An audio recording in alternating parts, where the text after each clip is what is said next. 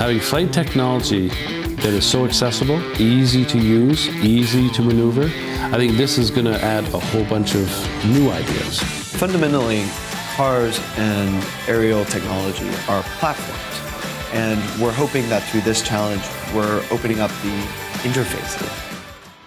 Our products and technologies, like the manifold, guidance, the M100 and the X3 are all complicated, advanced pieces of technology, but they've been specifically designed to work seamlessly with each other.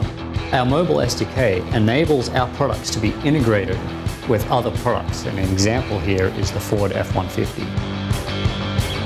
2016 F-150 will come with Sync 3, which is the latest infotainment system. Through that app link, then we now can provide integration.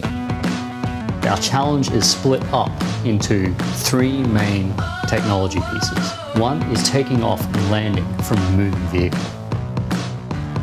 Two is doing the obstacle avoidance. And three is doing the object recognition. The same way a person uses multimodal transportation, you can respond to emergency situations the same way. I think the real opportunity is when you look at something like an earthquake, getting out to the remote areas, this becomes very important.